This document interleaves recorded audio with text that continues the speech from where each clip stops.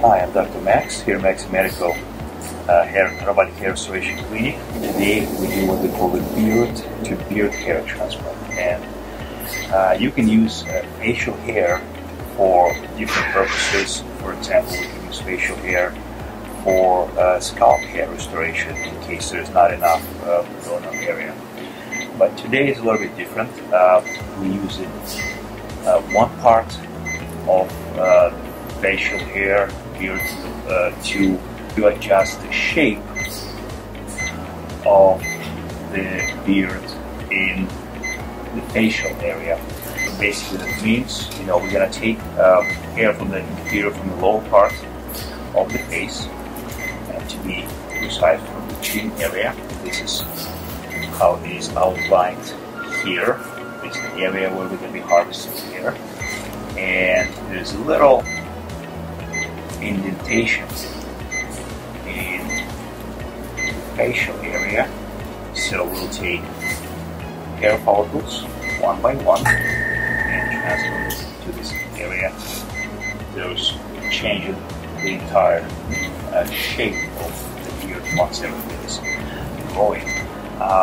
What is different with facial hair harvesting is that the beard direction is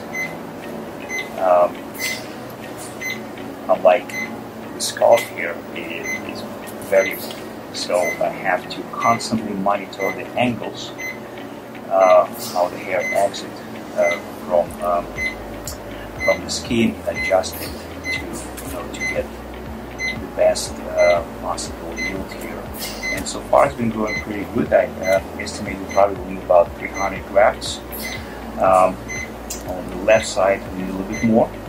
As you can see, patient is very comfortable, sleeping most of the time. We use a ring block to anesthetize the whole area here. So there's absolutely no discomfort or no pain the patient experiences.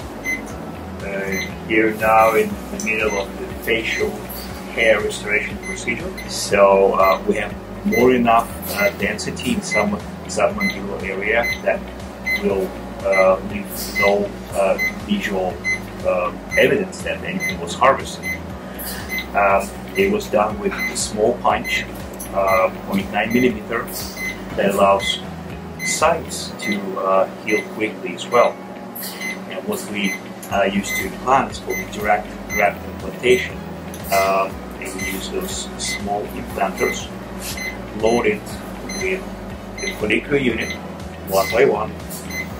It allows me to blend nicely into existing zones of the hair. So I can mimic the angles and the direction of the hair precisely to match the entire zone that is distributed here.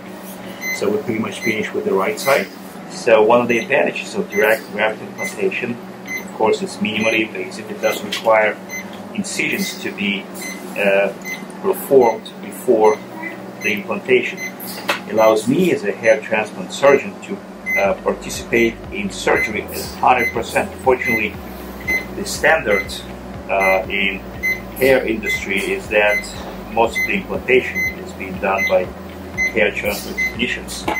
Here at Max Medical, we decided that the surgeon needs to be, or me, needs to be more active. So we routinely implant using direct graft implantation.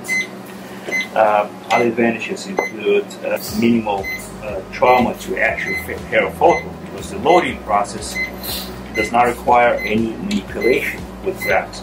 And as a result, the survival rate is much higher as well. Healing time is faster. If you have any questions regarding beard restoration, direct graft implantation, or any other procedure that we offer here at Max Medical, please don't hesitate to contact us at 954-945-2909, or visit our website to get more information. Easy to remember, greenberghair.com.